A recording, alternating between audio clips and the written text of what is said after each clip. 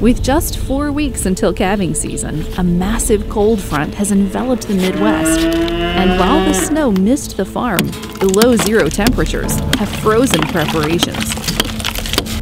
Well, the hardest part, taking care of cattle in the wintertime, is just the extra work you have to do to make sure everything's working properly.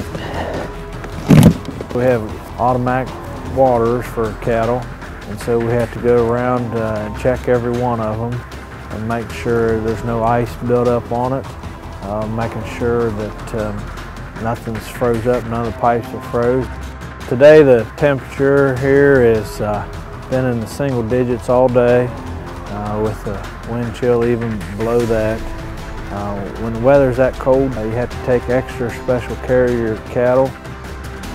During winter weather, there's a variety of health concerns we have. Mostly is the nutrition, make sure they have proper nutrition, and then also with water, make sure they have clean, fresh water.